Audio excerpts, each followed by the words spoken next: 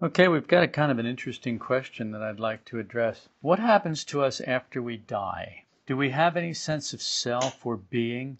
And if so, what happens to that? Where does it go?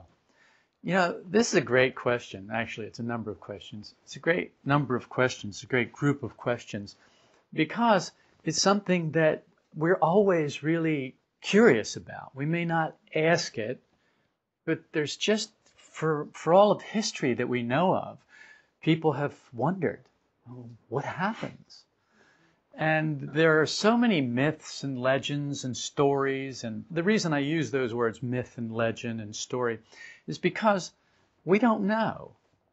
And I've heard, I've been around this stuff, esoteric stuff, for nearly 40 years, in a capacity both as a student and a teacher.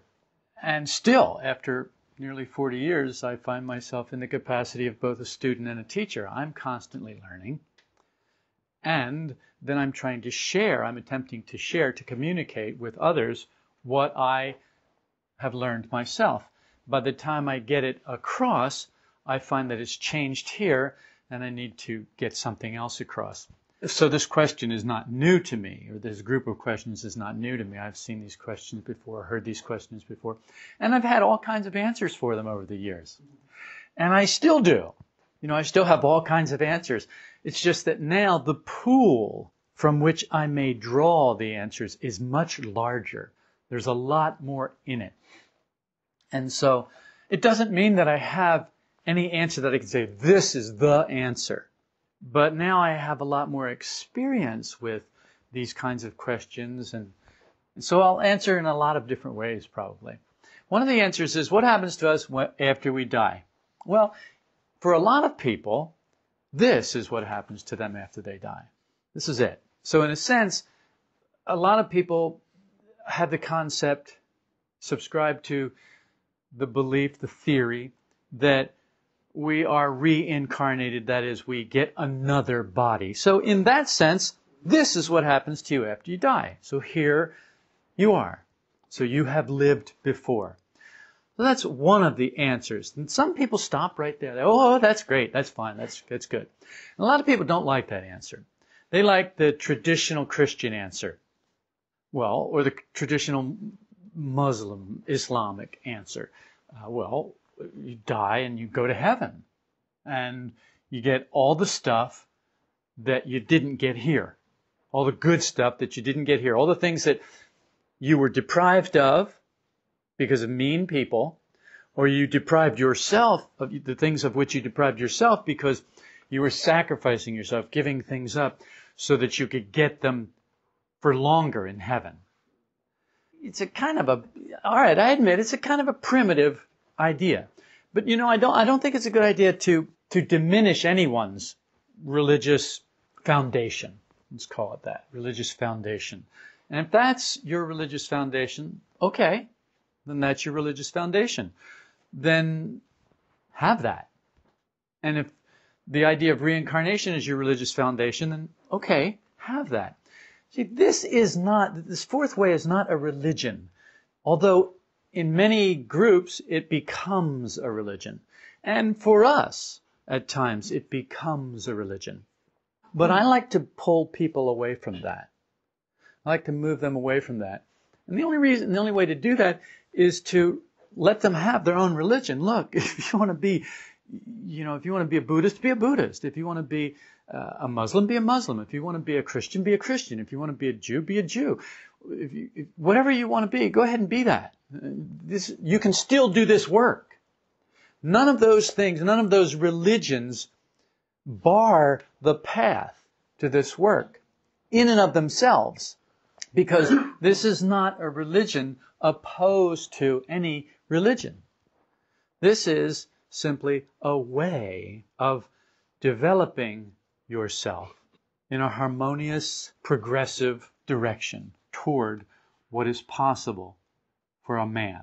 Not what's possible for mankind, but what's possible for a man, for an individual man. What happens to us after we die? I don't know.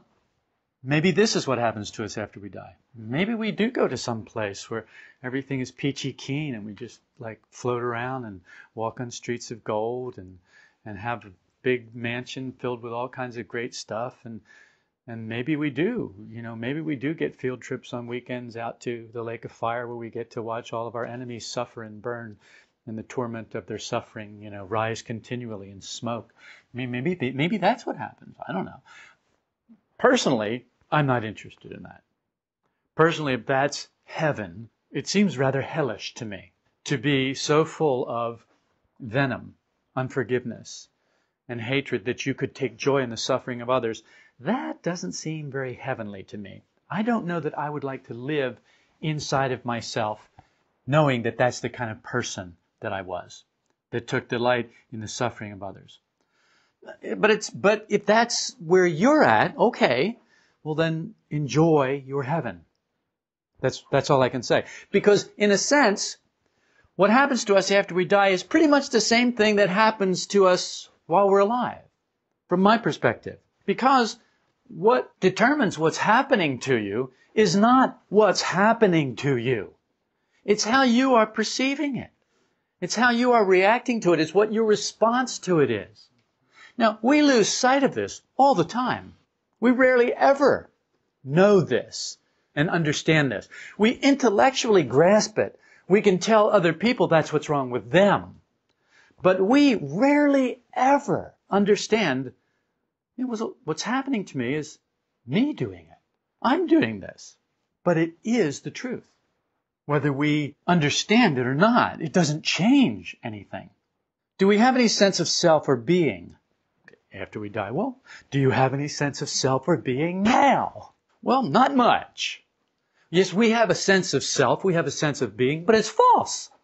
We have this sense of self that isn't true, that isn't real. It can change in an instant. We have no control over it. We all have this sense of self. Well, yes, I'm a wonderful, compassionate, loving, generous person. But then our actions don't support that at all. So we have to make up a whole movie, a whole storyline, a whole plot, a whole set of pictures, a whole storyboard, a whole film of picture after picture, still after still after still. And we run them very quickly so that it looks like a real life. When it's not at all. It's just this imagined life that we would like to have. And how we get it is we have all of these pictures. And we just flip through them very quickly until it looks like we're actually having a life. No, you don't have any sense of self or being just because you die any more than if I walk from here into the kitchen. That doesn't really make me a different person. Oh yeah, okay, I can do things in the kitchen that I can't do here. No, I can go to the sink. But there's not a sink here, so I can't go to the sink here. There's a sink there, so I can go to the sink, but it doesn't make me a different person because I can go to the sink.